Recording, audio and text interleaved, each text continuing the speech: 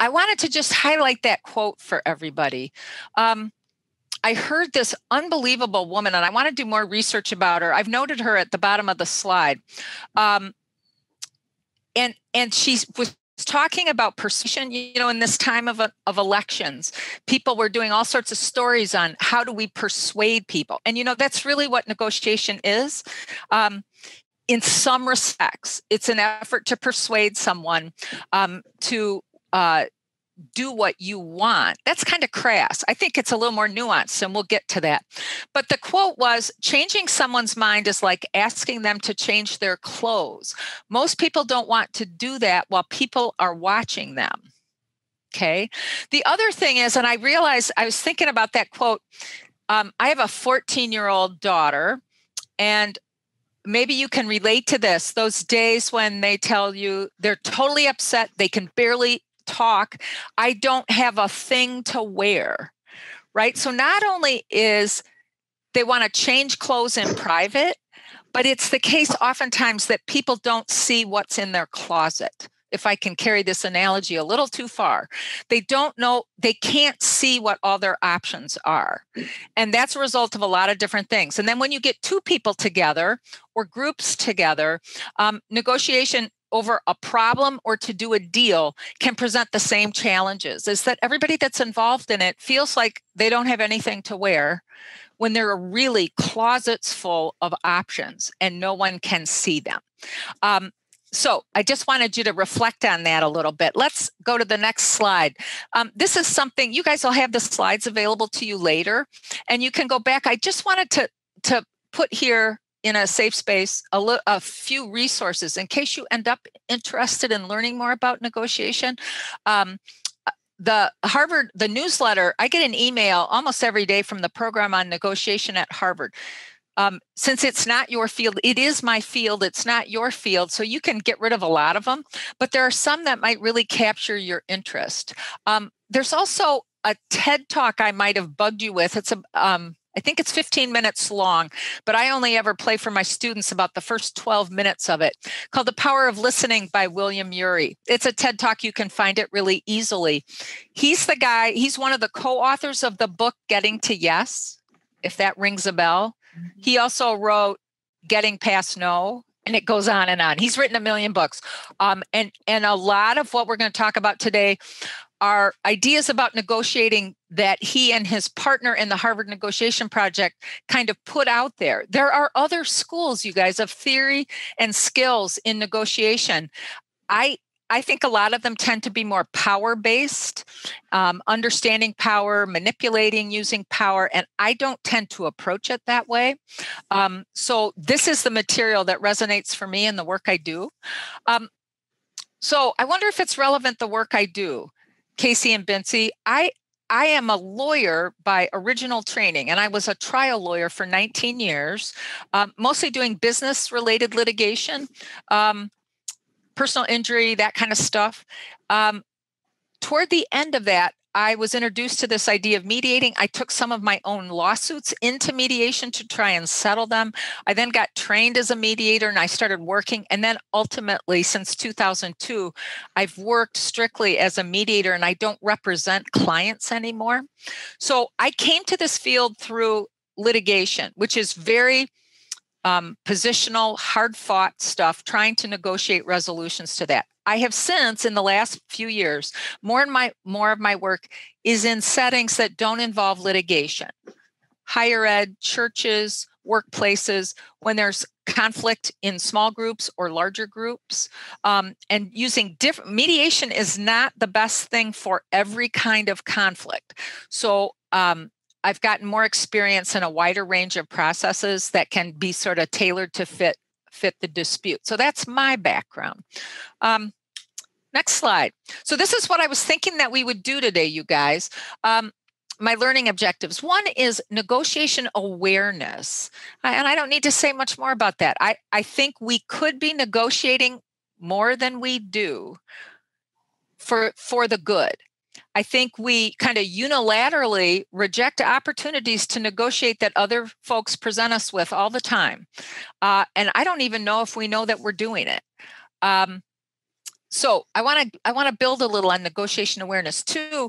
I want to delve into as theory and knowledge. I want to get you some experience that could help you learn to distinguish needs and interests from positions, because that today, my spiel today in large part is that's your sweet spot for how to come to better outcomes in your professional and personal life. Third, if we have time, I'd like to do a couple skill building exercises.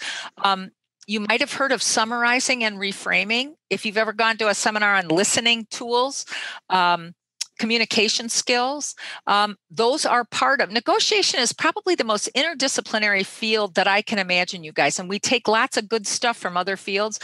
And listening skills in negotiating are really important. And then finally, I wanted to sort of finish off with another kind of skill building, what I would call a learning conversation. And I've borrowed that from some authors that I really like, and I'll mention them later. So that's sort of what I'm thinking for today. So before I launch down that road, though, I want to get you guys started on this journey of negotiation awareness. And in the course of this exercise, I'm wondering if you'll have some ideas for what you'd like to be sure we talk about today. I can bag this agenda, you guys. I can talk about negotiation forever. I can tell you stories about a negotiation here or there. If you've got one you'd like to debrief with the group, we could do that, and I can weave in the material with that. So this first time for you to talk will be a chance to sort of figure out how you want this to go for the time that we've got. So this is what I've suggested that we do. It turns out you don't have to introduce yourselves in breakout rooms because you're really small. We could stay in this large group if you want. Some of us won't talk. Some of us will just listen. Bincy and Casey, what I'd like to be sure you get a chance to do is describe a negotiation you've been involved with within the last 2 weeks. Initially, I put here, describe it in 2 to 3 sentences. That's really hard to do. Try not to explain it. Just give the other person an idea of what it was about. Make sure that everyone who wants to share a negotiation for the last 2 weeks gets a chance to do that. Now, we're small, so we have plenty of time.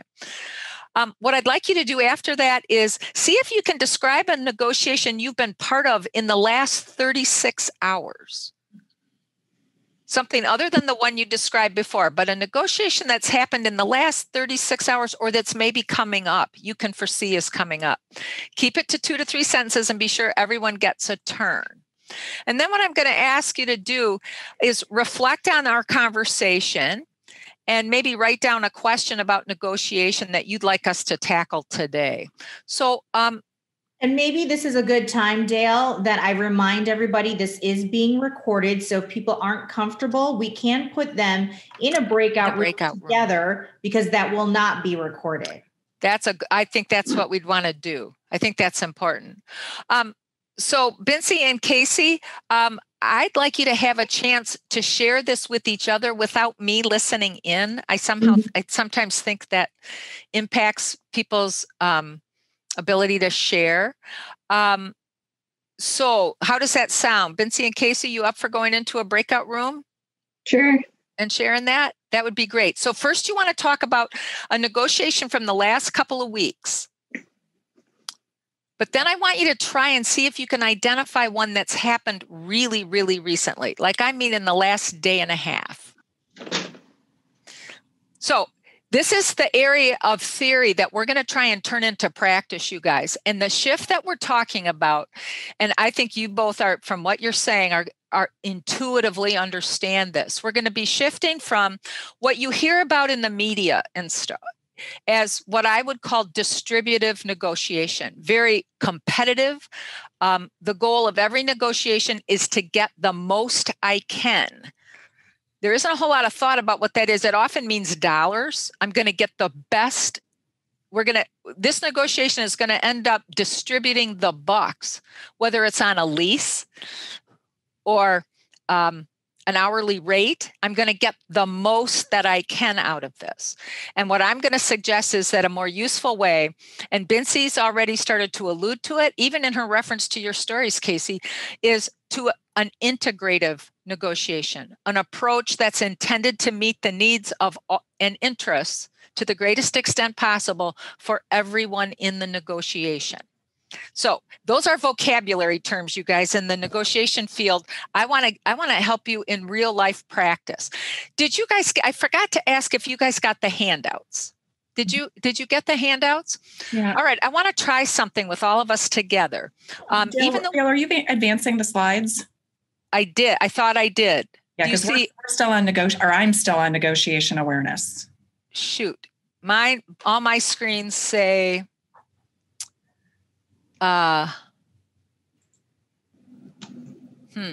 If you hit the space bar, it should advance you, Dale. There you go.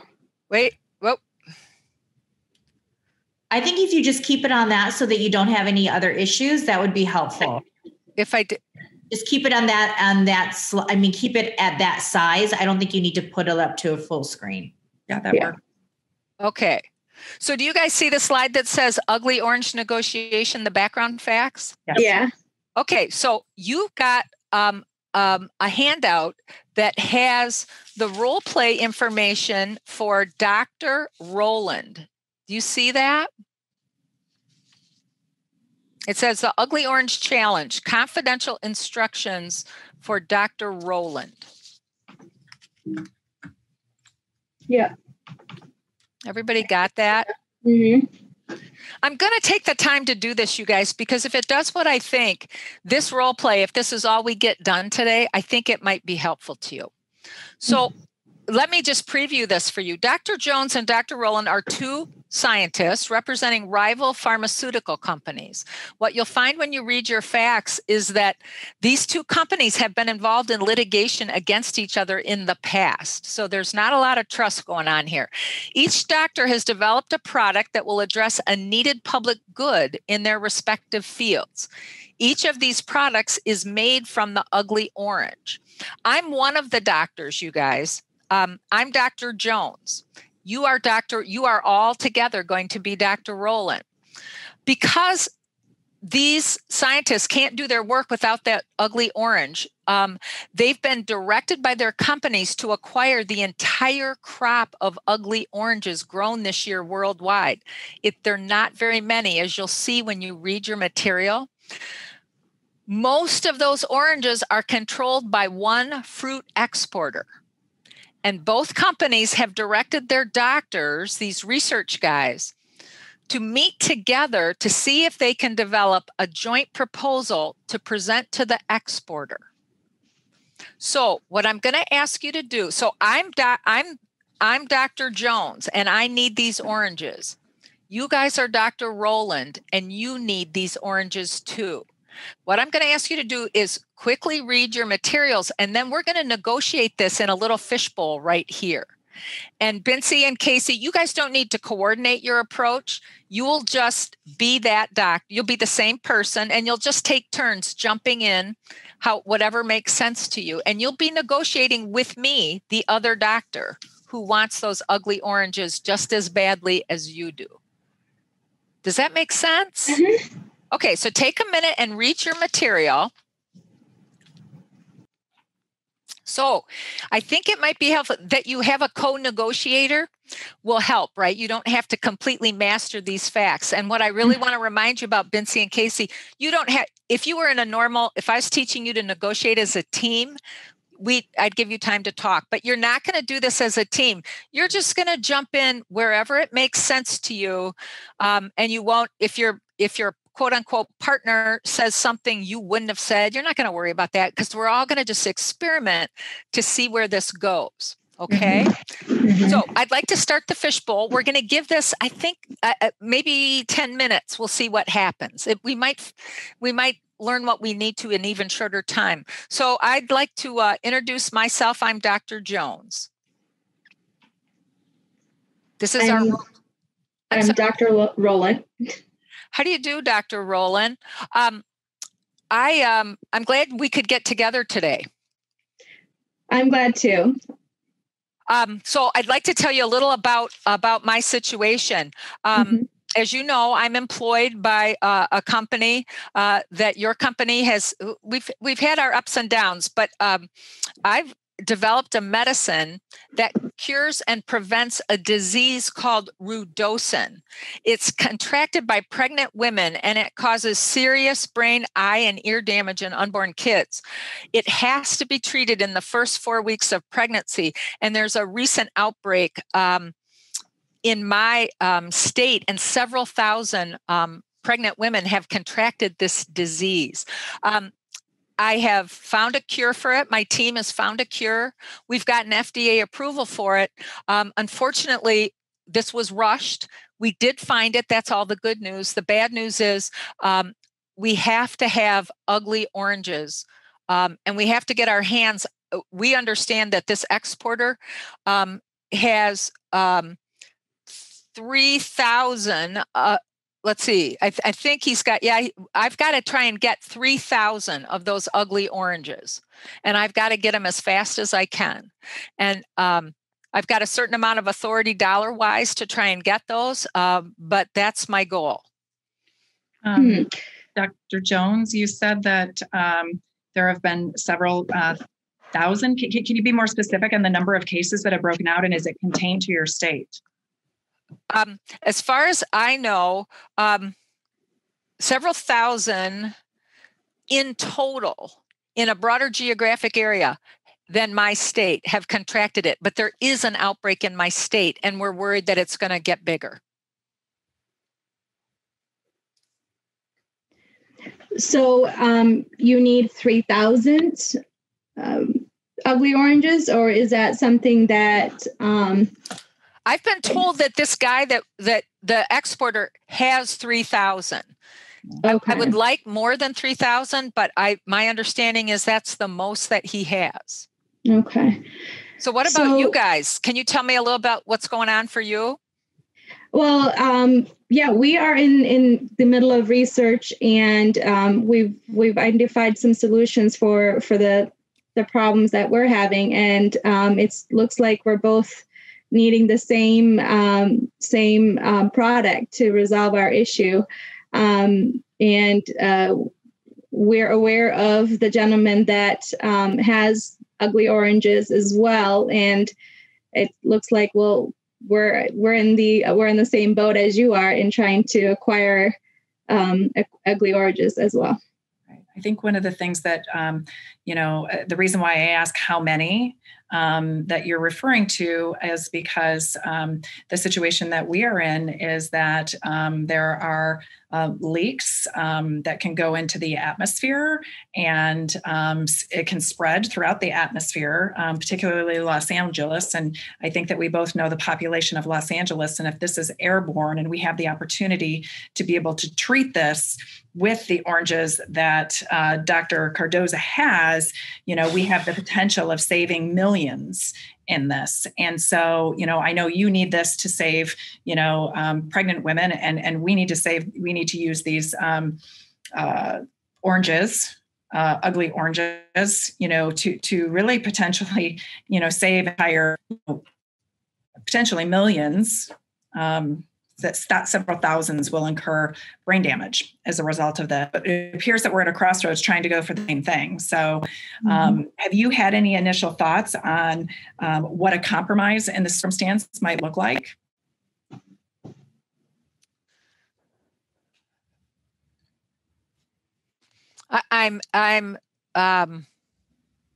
It's challenging, isn't it? It's really challenging. I mean, one of the things I might do if information would be helpful, if we're going to approach this as it, like what's the most life-saving we can do, I'm satisfied, I think, but I don't have the numbers to give you, that if I don't get those oranges and get enough of this medicine made, we're going to lose a ton of, it won't be death, but this illness causes serious brain, eye, and ear damage in unborn children. And it has to be, the pregnant women have to get it within the first 4 weeks of pregnancy. So really, we're talking about needing to inoculate as many pregnant women in the world as we can, or we're going to have legions of brain damaged children with problems with their hearing. So I'm not sure I know how to compare the potential impacts here, but the one I'm looking at is really horrendous. Yeah, I think we're both in the same situation, that both circumstances are really horrendous, and we need to get access to those, because, I know that, they need to be done within the first 4 weeks of their pregnancies. Ours is an airborne gas that actually gets, spread out into communities that can ultimately, I think, have similar impact that your situation is having on unborn children. Ours is actually having that on several thousand, people. And so we got to start maybe perhaps thinking about what can we do to try to get to something. How imminent is the dispersal of this thing? Like how soon is it going to happen that people are going to be exposed to this? That's a great question. It appears these World War II bombs are being moved and being transported, and the leaks, they've had it controlled. They believe it's going to permeate. The gas is going to permeate the bomb within 2 weeks. So our timeline on this is severely immediate.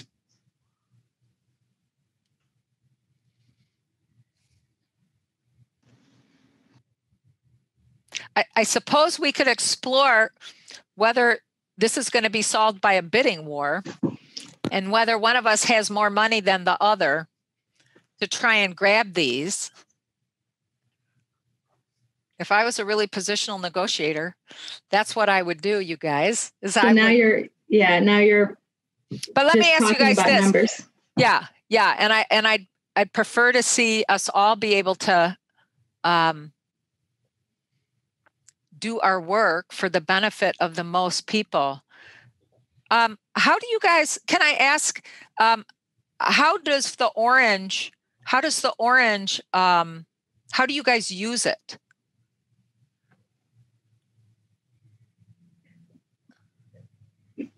In the product itself? Are you asking how it's used for the cure? I'm just exploring, because I don't know quite how to. Yeah, the chemicals from the skins can be used to neutralize the gas. If the serum is, if with our serum is developed and injected efficiently. You said you need the skin. Do you need anything besides the skins, like in the production process or anything? I don't think so. I'm trying to go and reread this over and over. I know, yeah. Well, because you know what it turns out, you guys? My medicine is made from the juice of the ugly orange. Huh. What do you think?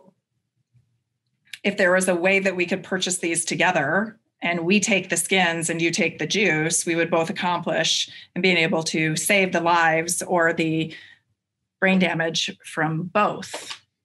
Yes? So it's 12:50, you guys, and we just did the fastest role play of the ugly orange dilemma ever. I can keep people. So do you get what we did here? Yes. How would you describe it? I mean, we were able to solve both problems. Although in the beginning, it looked like we're going to have a big fight for the 3,000 oranges, right? And that's where I was, my mind was stuck on that. I didn't even bother to ask the question of how it's used. So I would tell you guys, in groups of 20 to 30 people that are in groups of 2, I would say maybe 20% of the groups, somebody asks the question, how are you going to use the orange? All the other groups, they do all kinds of things. They spend a lot of time arguing over whose cause is most righteous, is either most righteous. It's more important to save babies than it is the city of Los Angeles, or whose is more urgent. Some groups, they truly split the baby. They make an agreement, what I would call a compromise, not an integrative solution, but they basically split the baby. We'll go to him, you'll get 1,500 oranges, and they offer each other all sorts of side bennies so that one will only take half the oranges and the other will take half. So they each get something of what they want. They never discover the one little sentence in each role play. Yours has one little sentence that says, you need the skins. I have one little sentence that says I need the fruit. And so a bunch of groups never discover that. See what I mean? Mm-hmm. And Bincy, your comment was really what a lot of people would say is what happens is they hear the problem that needs to be solved as a direct conflict, right?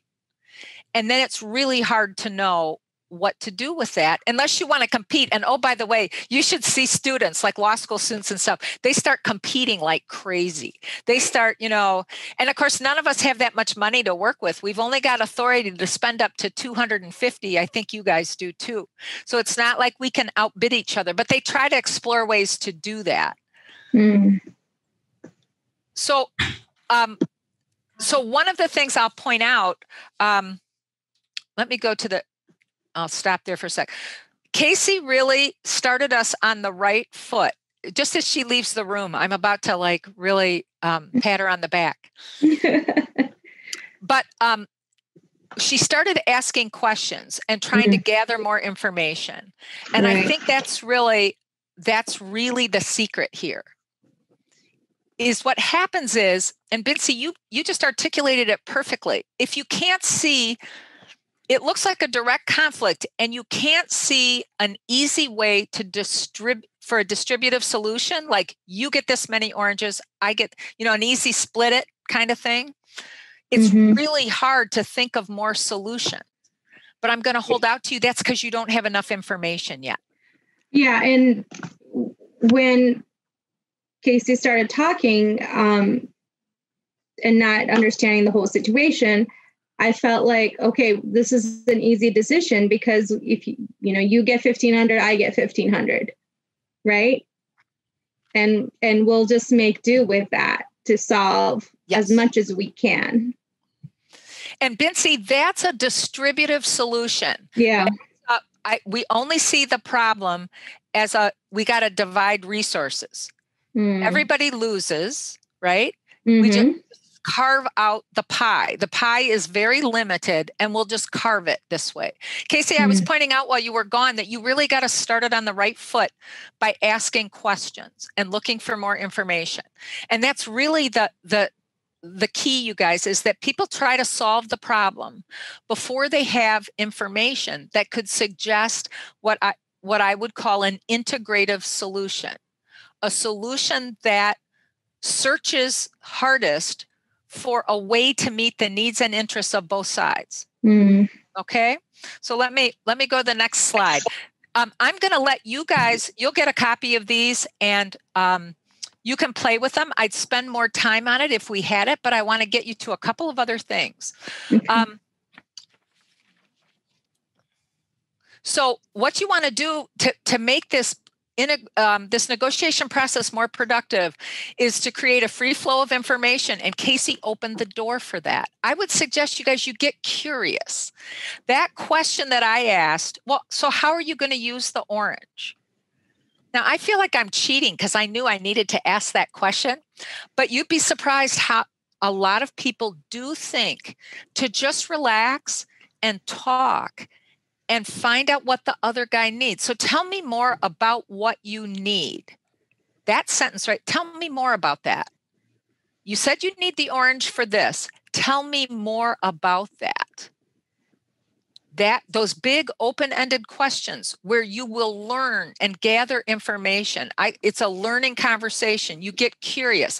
So instead of trying to solve the problem quickly, because here you're not going to get the best solution if you try to do it quickly, okay? So let me get to this little So the key here, you guys, is recognizing the difference between when you're negotiating with someone, what their position is and what their needs and interests are. Their position is, I need all 3,000 oranges. Why? And their argument for their position is, because I'm doing good work and I'm going to save a lot of people, right? Those are their positions. But the interests are the underlying needs that drive those positions. And I'm going to hold out to you that you will never get the best resolution is if everybody argues their positions.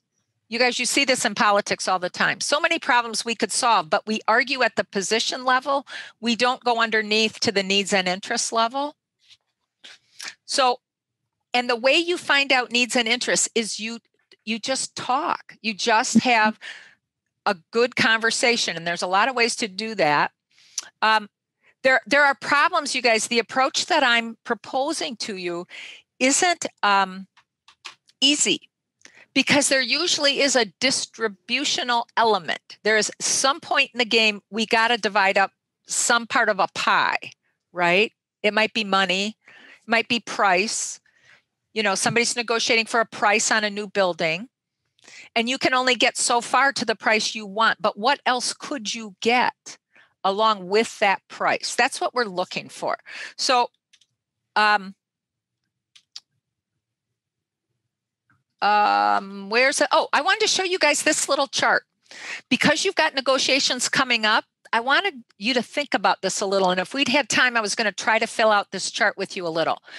So what I do, and I really get my students doing this, and I do it in my head in every personal, professional negotiation, relationships. First, you can, if you've got a negotiation, you write out what are the positions of what are my positions and arguments? What are the other guys' positions and arguments? This space is worth this per square foot, and here are all the comparables, and here are my arguments and proof that the space is worth this much per square foot, okay? But what are the needs and interests underlying that? And in preparing to negotiate with somebody, if you think as carefully as you can about what their needs and interests might be, well, I know they've got data to show it's worth this. But what else do I know about them that says they might be willing to take less? Is it vacancy rates lately? Is it particular individual economic pressures that person is under? And what you do to prepare is get real clear about your needs and interests. And note, by the way, where your needs and interests are in conflict, because sometimes you're a little bit at war with yourself. Yeah. You know, is my relationship with this seller more important long-term than getting the absolute best price that I can right now? And we do internal negotiating while we're negotiating with somebody else, because we have needs and interests that compete with each other. And we're trying to negotiate with ourselves which ones take priority. So try and get as clear as you can about that before you go into a negotiation. Speculate a little about what the other guy's needs and interests might be, but don't make any assumptions. They're all hypotheses. You might imagine a lot of different potential interests they have, and they may never tell you exactly what their needs and interests are. But if you help them surface that, if you ask them about that, see what they'll surface in the negotiation, the two of you can probably find better ways to negotiate a better deal than if you approached it. Bincy, you did such a good job of articulating it. In the oranges, they looked so oppositional. It looked like what we were going to have to do is just satisfy ourselves with splitting the 3,000 oranges. I'm going to hold out to you, in most situations, there's a better solution than that. Okay? Hey, Dale. Time's up, huh? We're at 1:00. Is there anything else that maybe Casey or Bincy can do to get more information from you? I know you've handed out those, Bonnie sent out the handouts, but if there's any other additional things you want to share with them in regards to your final thoughts. The article that I attached was you guys, I have so many, I have books and all kinds of stuff. I'm trying to think. Feel free to email me if you've got questions about specific things or specific resources you're looking for. You don't want to get inundated from me with a 20 million long list of books, right? The article that I gave you, I thought was good and insightful. Do you guys have any questions? Is there anything specific or specific resource you'd like to be turned toward?